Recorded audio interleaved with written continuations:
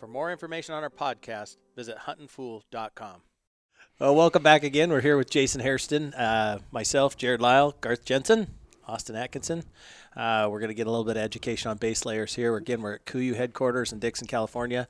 Weather's a little nicer than it was in Montana. I bet. Yeah, so thank you for having us. Thank you for your making Great to time. have you here.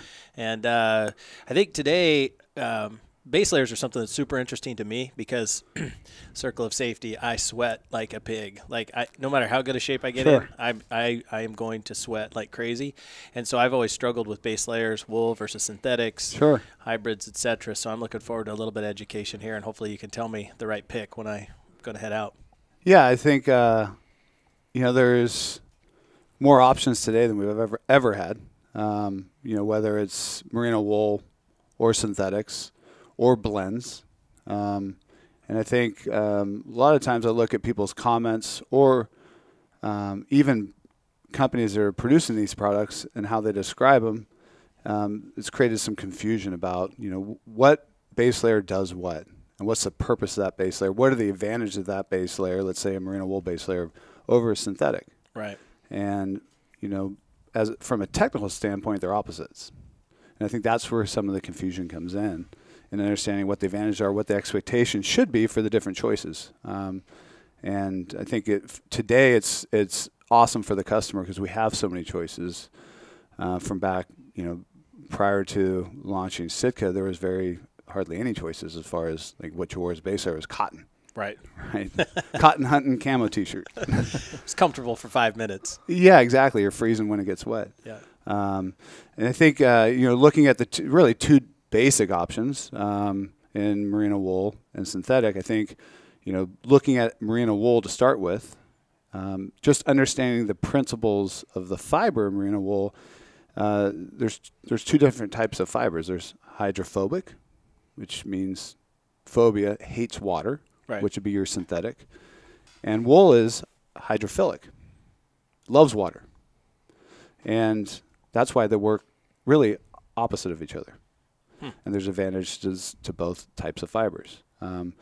If people talk about, well, you can wear wool when it's wet because it keeps you warm. And it's true. And there's a reason for it. Not a lot of people understand it. But because it's hydrophilic, it wants to absorb moisture. It pulls the moisture off your skin and actually into the fabric. So it keeps your skin dry. And that's having drier skin, obviously, will keep you warmer than being soaking wet up against your skin.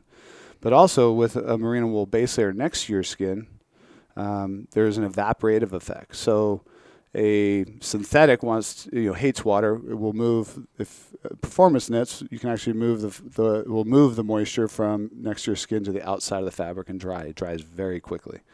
Merino wool, because it wants to hold on to the moisture, the way it dries is through evaporation. And that can come in a couple of different ways, from your body heat and from the outside environment. And that evaporative effect does two things. In hot conditions, it cools your skin. In cold conditions, it's been proven that it actually warms your skin. That evaporative effect creates heat. And that is really, you think about it, when your wool product's wet in cold climate, you feel warmer in it. Right. It performs when it's wet. It's actually the evaporative aspect that creates heat during that process is really what keeps you warm when it's wet.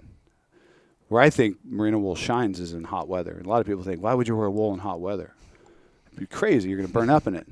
It's actually the best choice for merino wool is hot weather hunts, in my opinion, over synthetic, because it's going to pull that moisture off your skin into the fiber, and when it evaporates, it's going to cool the surface of your skin. There's a performance advantage there over a synthetic, which is just going to dry fast and not cool the temperature of skin. So it's, when you think about, one thing to think about with merino wool and how that functions, right? But there's negatives because it's hydrophilic. Because it wants to hold moisture, it's going to dry really slow compared to synthetic. I don't know how much time you guys have spent merino wool, but they're wet a lot. You sweat a lot, yes, your shirt's going to stay wet. Yeah, I've noticed. When you go to bed at night, if you wear that shirt, a lot of times I'll wear the same shirt over and over again. You can wake up next morning, it's still damp, right? Because it wants to hold on to moisture. And merino wool is not a moisture-wicking fabric. I've seen information out there from, in other marketing materials. It's a moisture wicking base layer. It's not. It's a moisture holding base layer, right? So because of that, there's the advantages as I explained about heating and cooling the surface of your skin. The other advantage to merino wool, which I think a lot of hunters really appreciate, is the fact that it's antimicrobial by nature, meaning bacteria really can't live in a merino wool product, and which causes the odor in synthetics. And the reason for that is the fiber of merino wool is made up of keratin protein, and keratin protein is antimicrobial by nature. Bacteria cannot grow next to a keratin protein molecule, so that's why you can wear a merino wool shirt day in and day out, and it'll never produce that stink that you get from a synthetic. It will, when it's wet, have a bit of an odor. You've probably experienced that. I call it the wet sheepdog. The wet sheepdog odor, and that's because of where it comes from. Sure. Right. And if you're around a wet sheep, it smells like that, right? And that cannot be. I haven't found anybody that can remove that property from merino wool, but it's not the human stink odor, right? Right. And I think that's that advantage over synthetics. For a lot of guys, like it, right? It's antimicrobial. They wear the same shirt. The other, holding moisture, the wet dog smell, if you don't care about it, or it could be considered negatives, or the fact that it doesn't create odor is a positive. The other kind of downside in my perspective on merino wool is how the yarn is made. They take ultrafine merino fiber and they string it in long tube strand, and then they twist it. So it's a twisted fiber. It's twisted tight. And that's how they make a merino wool yarn. Because it's twisted tight, it's pretty fragile. So it's not great against abrasion. We've all worn merino wool. We've probably all punched holes in it. Right. Up against a hip belt or up against your belt or going through brush. So it's not a really durable fiber. Right. It's going to be a lot more fragile. Obviously, you have to worry about moths eating holes through it in the wintertime. And that's kind of the downside to my perspective is durability, and that it holds moisture, is going to be wet. Versus a modern synthetic, which, if you put both those, you put a merino wool shirt, you put a synthetic fiber shirt in a washing machine and spin cycle it, like you can pull our base layers out, and our synthetics are basically dry. You pull your wool out, and it's still soaking wet. Yep. Right. When you're looking at base layers, especially really high performance base layers, a couple things to think about. One is, does it have elastic? And the more expensive synthetic base layers will be made without elastic, and elastic's put into synthetics to give recovery for when it stretches. So it stretches out, the elastic pulls it back to shape. Elastic's a terrible fiber to have in performance products. It's heavy, it holds moisture, and also wears out over time. Elastic, when it's stretched and recovered enough in a single time you're using it, won't recover the same it did from the day you put it on versus 3 days later. So you get a saggier type of garment, holds moisture, and will keep it wet longer. So especially on a base layer next to your skin, you want to make sure you flip that label over and make sure there's no elastic in it. And there's not just 𝗀UE produces a base layer without elastic. There's others out there, but that's a super, super important thing to look for, that there's no elastic. And the other is understanding what they're putting on that product to keep it antimicrobial, which will keep the odor out of it. There's some brands out there using, ecstatic and some silver treatments that are pretty good. There's other brands out there not using they call it antimicrobial treatment, but in 2 days you can't wear that shirt. Yeah. You smell like a homeless guy, right? That's how I hunt usually. Yeah, exactly.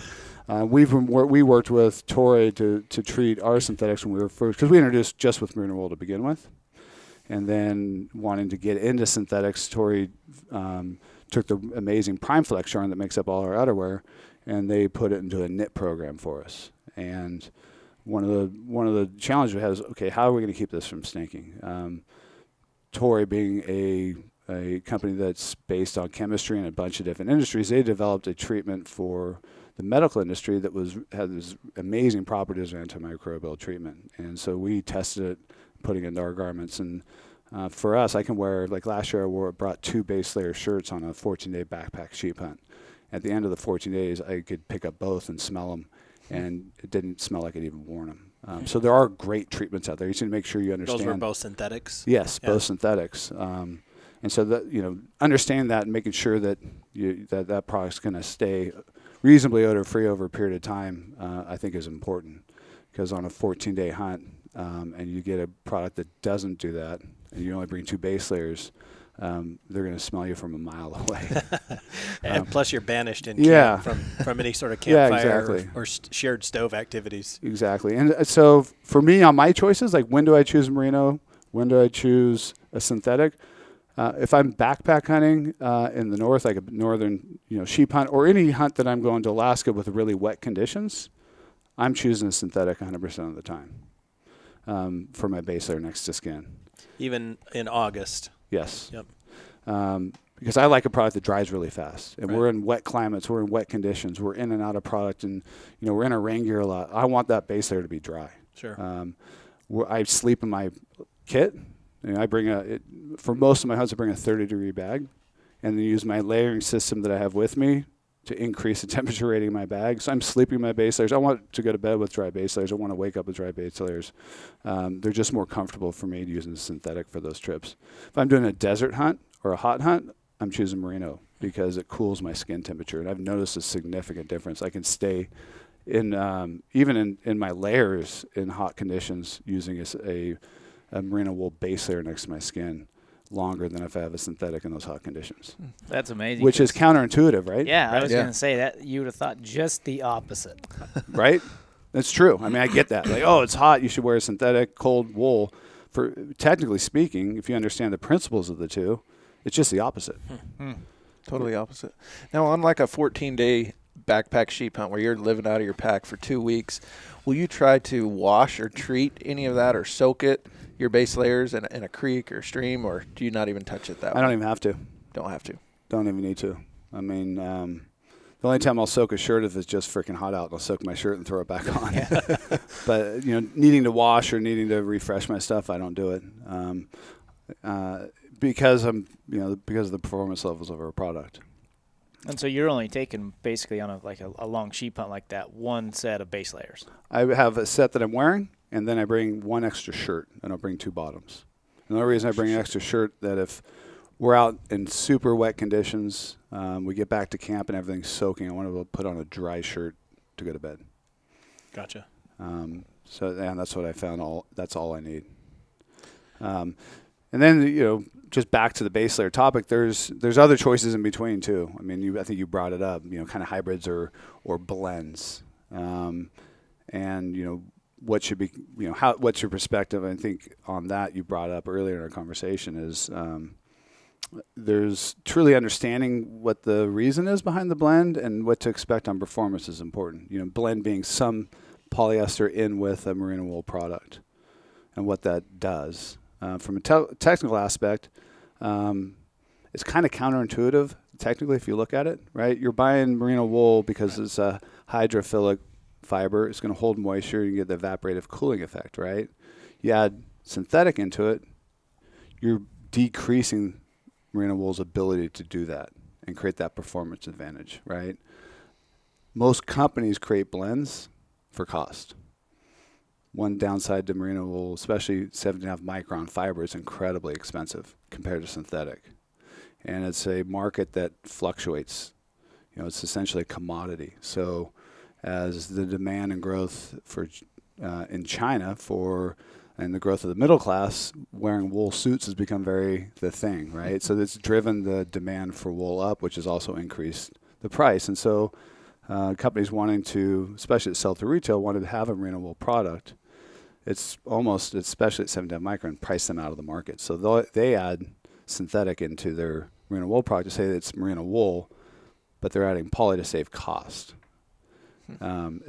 There's no performance, my technical opinion, and understanding how the fibers work, there's no performance advantage to that. It's actually decreasing performance of your merino wool product. I guess the only advantage to adding in a poly into a merino wool would increase durability, but you're going to end up with a product that just kind of stays wet. Not as long as a 100% merino, but then you lose the evaporative heating and cooling effects of merino wool. So for me and what we build, we're 100% synthetic, or essentially 100% merino wool in our products. We use a patented yarn called New Yarn, which does use a thin piece of nylon because it's not a twisted yarn; it's a pulled through yarn, which allows our product to perform a little bit better than everyone else's. From a durability point of view? A couple things. It has a more lofty yarn because it's not twisted tight. Mm-hmm. It's twisted around a nylon core, which gives us a loftier yarn, which allows it to be more comfortable because it's not twisted tight. You don't have the fibers sticking out, or what you feel up against your skin. It's more abrasion resistant because it's not twisted so tight. When something is rubbed up against it, it doesn't destroy that yarn as quickly. And it also absorbs water easier because it's loftier, and also evaporates it quicker, which accentuates the evaporative cooling and heating effect on our products. So those are kind of the advantages and disadvantages to merino wool and synthetics. And like we talked about, and like you guys learned, it's kind of counterintuitive to what a lot of people think. Right, for sure. Right? Now, a question I have: you mentioned trying to verify that you don't have elastic in your base layer. Is that identified as spandex primarily? Spandex, lycra, or elastic. Okay. Yep, that's a good question. Okay. Yeah, spandex and lycra are just brand names for their elastic. I gotcha. All terrible. Even in outerwear, you should look for it. And then are those individual threads that are woven into the fabric to create that, or yeah, it's part of the weaving process. Yeah. Right. And so as the fabric's getting woven, there'll be one of the yarns will be elastic within the range of, or depending on how much elastic they want to put into it on a percentage basis, the amount of elastic in replace of the yarn will go into the weaving process. Okay. To create that recovery on stretch. That's the one thing I've always noticed, like when you throw on a 𝗀cie shirt, and you have it for 5 years, basically 5 years down the road, it's fitting the same way as it did when you bought it, versus you get into other categories and other outerwear or other base layers. It just doesn't fit. After 2 or 3 years, that thing is just sagging. It doesn't fit the same way. Yeah, and that's through washing and drying. It eventually dries that elastic out. And elastic doesn't handle UV very well either. So under a lot of sunlight, it degrades the performance of elastic. And the other thing with elastic that we talked about is, you wear a shirt with a lot of elastic or a pant with a lot of elastic, it becomes saggy until you wash it again. And that always drives me nuts. It doesn't fit the same. Sure. What about the lifespan of buying a merino wool set versus a synthetic? I mean, washing it, drying it. You do that in the regular cycles at home. Yep. And which one's going to last longer over time, or going to be synthetic's going to last a lot longer than a merino wool product, because merino wool product is a lot more fragile. It's not as durable. It's a natural fiber, so it will break down sooner over time. I think the life cycle of a really good synthetic is really its ability to be antimicrobial, because once you get that stink in a synthetic, you can't get it out. It's not coming out. And as soon as it gets wet, it comes up and starts to smell, and it gets worse over time. So I think that really, for me, determines the length of time I can use a synthetic more than durability. Our synthetics will last forever. I mean, really, in my opinion. And but it's how long do they not have an odor? Because once they do, you got to get rid of them and replace them. I know I've got a set that I skin and grizzly bears, and it seems like you have that grease and that grit and that blood all over you. And that's a pretty unique thing. Yeah, you could kind of set that aside. That's my bear hunting base layer or shirt or jacket, and just kind of leave it as that. That funk, I don't know you can get out. It's bad stuff. It is, yeah. Lance and I've talked about that quite a bit. Just the grease, and once everything gets into your clothes, you can't get it out. So yeah, he has his own bear hunting kit as well for those reasons. And then you think about synthetic and wool, not just on base layers but mid layers, right? Or a heavier weight product, which we have. So we have next to skin, and then we have like a 210 gram next layer, like a zip tee hoodie. and what are the best choices between merino wool on the heavier weight products versus synthetics and heavyweight products. And I always look at warmth to weight ratios, meaning for the weight of a product or a fabric or a fiber, how much warmth is it going to provide? Because that's what that next layer is there to do, right? Right. And synthetics way outperform merino wool in that category. And they're going to give you a lot more warmth with a lot less weight, especially if you can find that mid layer without any elastic. In my opinion on merino wool, a base layer next to your skin is the only place you should have it in your system.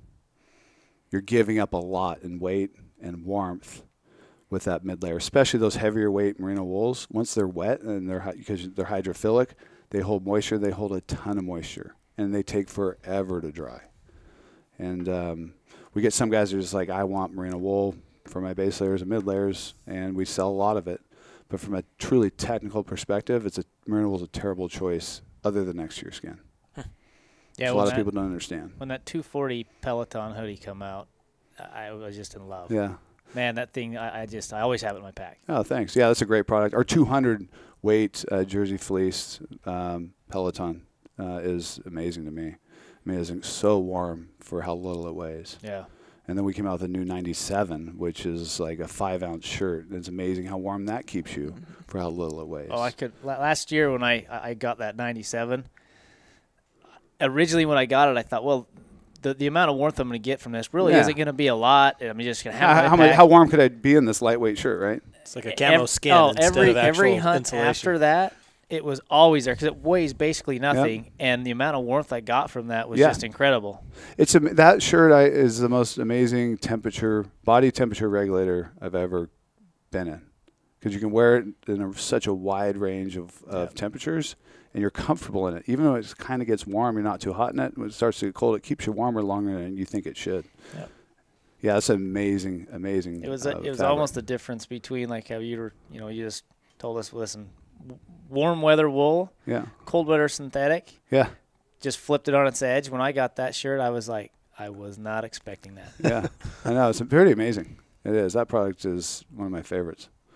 But yeah, that's, truly that from a technical perspective, that's merino wool versus synthetic. And from a technical perspective, when you should use each.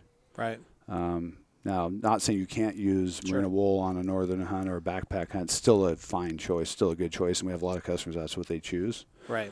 But truly from a technical perspective, merino wool for hot weather, synthetic for really cooler weather and extended hunts, in my opinion. And no elastic.